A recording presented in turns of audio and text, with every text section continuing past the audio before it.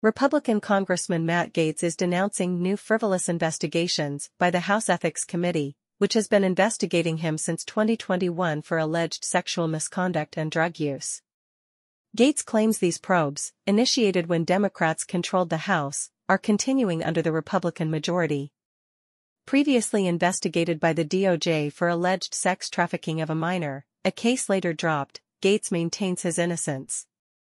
He announced on social media that the Ethics Committee has reopened investigations, predicting his eventual exoneration. Gaetz suggested former House Speaker Kevin McCarthy, ousted last year after Gaetz's motion to vacate, might be behind these new probes, calling the process Soviet.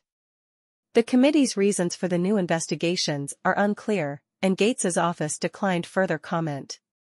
McCarthy previously stated Gaetz's actions were motivated by a desire to stop the ethics investigation. Gaetz remains a controversial figure within the GOP, with some colleagues reportedly considering his expulsion during the McCarthy ousting incident.